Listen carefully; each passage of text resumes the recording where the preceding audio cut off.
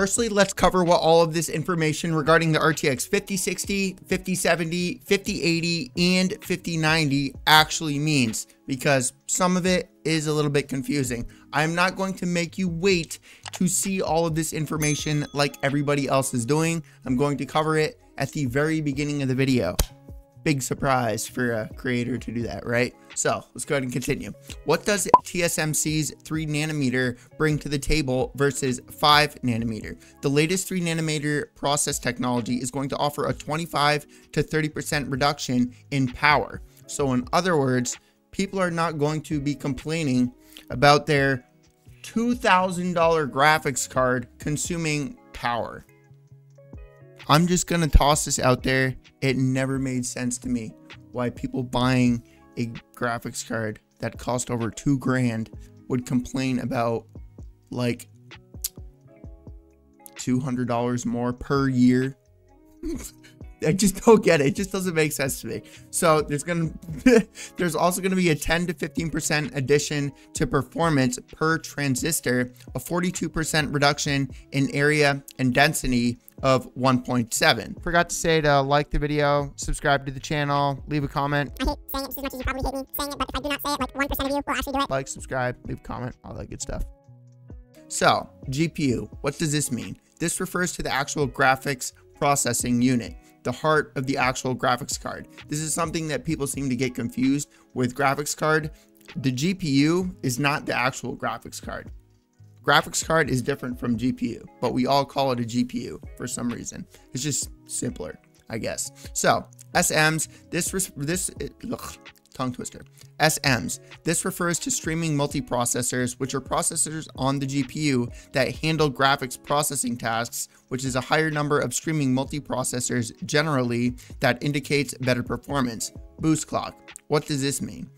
The maximum clock speed that the GPU can actually achieve under ideal conditions. A higher clock speed obviously leads to better performance. Memory refers to the actual amount of graphics card memory used to store textures and other graphics data that the GPU needs in order to render images. More memory can allow for higher resolution textures and better performance. But keep this in mind. The technologies that NVIDIA has been releasing with their artificial intelligence features, there's not really like the 4060 is a good example of this. There's an 8 gigabyte 4060. You look at the specs of this thing and you're like, dude, that thing is going to be absolute freshly pooed out dog turd on the ground. But it's not. It actually performs pretty well for what it is. For when you see the specs, you don't expect it to perform the way that it actually does. So I'm just saying that the memory is sort of becoming less of a thing with AI becoming more of a thing. But so bandwidth, this is the rate at which data can actually be transferred between the graphics card memory and the GPU. A higher bandwidth can lead to better performance. Cache. This is a type of high-speed memory that is used to store frequently accessed data. A larger cache can improve performance by reducing the amount of data that needs to be transferred between the graphics card, memory, and the GPU. Performance is a relative measure of how powerful the graphics card actually is. A higher performance rating indicates the graphics card is better at rendering images. The table shows that the RTX 5000 series graphics cards are built on a more advanced manufacturing process, 3 nanometer versus 5 nanometer, and have higher clock speeds, more memory, and more bandwidth, which, putting it all together, leads to a better graphics card over the 4000 series. It's just common sense that that is going to happen. With that said, we do need to keep in mind, I've seen a lot of people talking about, mostly in comments of other creators that I watch, that the RTX 5090 is going to have less VRAM than the RTX 4090. So first of all, if that is the case, then okay, it sucks. But I don't think that NVIDIA is stupid enough to do that. Especially right now, like they have their, okay, so I've said this multiple times in the past. NVIDIA is not aiming their company at gamers anymore. Are their graphics card good for gaming still? Absolutely. Are their graphics cards better than AMD for gaming? Absolutely. Are they a better value than AMD? Absolutely not. 0%.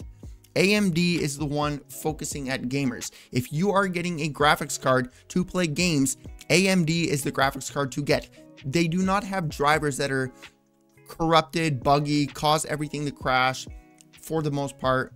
If you're a creator, don't get AMD because you're Adobe. If you're using Adobe programs like Photoshop, Premiere Pro, After Effects, lighting, all that stuff, then you're going to have somewhat of a problem with AMD graphics cards. Sometimes, not all of the time. To everybody about to go into attack, I don't even need to explain it because I said something sort of mean towards NVIDIA. So like I'm going to be attacked even though it was like literally nothing. It's just a fact, dude. Anyways, so NVIDIA is not targeting their graphics card at gamers anymore, dude. It's very clear to me. It's very, look at their stock. Dude, they're more valuable than Amazon. They're more valuable than Microsoft right now. Like, they're literally about to take over Apple. They're going to be the #1 stock in the stock market. There's a reason that I've been covering this, and it is because, dude, since NVIDIA has been focusing more so on AI and business-related tasks for their graphics card, like, their stock has gone through the roof. And this all started with Bitcoin. The Bitcoin mining, which led to this, which led to that, which led to this. Do a whole documentary on this. If that would actually be a really long time to make that video, but I could literally do that. So anyways, those are the people that NVIDIA is targeting their company at right now. They're not targeting their company at people that want to play Call of Duty at a high frame rate. That's not what they're doing.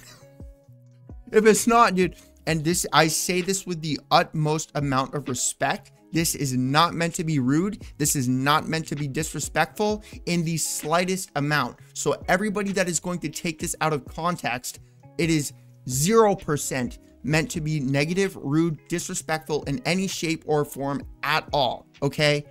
But this is a fact, man. Most gamers, if this is not you, then I'm not talking to you. Most gamers do not have the kind of money to buy a new graphics card every single time NVIDIA releases a graphics card, okay? Again, if you have all the money in the world, bro, I'm not talking to you. I'm just pointing out the fact that most gamers don't have a lot of money. Again, dude, I'm just pointing something out. And I'm not saying, of course, yes, Elon Musk loves playing video games. I'm not talking about Elon Musk. I'm talking about the 90%. I'm not talking about the 10%. So again, yes, I'm fully aware there's some gamers that are fully loaded and have a wallet full of cash. I'm not talking to you. But anyways, the reason that I had to just barely spend 2 minutes to make myself clear that I'm not trying to offend people, for some reason that I have to do that, using my channels as an example. If I'm making gaming videos on a gaming channel with nearly 100,000 subscribers and I'm only getting a couple hundred views, to me that means, okay, my time is ended on this channel. Start a new one, which I have done 7 times now. I've sold 2. I sold an AI channel, a faceless AI channel, because those are going to die out. It was all using AI. All right. So I sold that. Both of those channels had over 100K, and I made a lot of money with those. And then the 5th channel, for some reason, was terminated. It was my shorts channel. For some reason, it just got terminated. Didn't give a shit about it. I don't like shorts. I hate making shorts. And because of that, I just never started another shorts channel. Don't care. Don't like shorts. I understand what it is doing to people's brain. And because of that, I just don't want to do it anymore. So I just never made another shorts channel. And now I have my 4 other channels. I got my car channel, I got my podcast, I got my gaming channel, and I got my PC channel.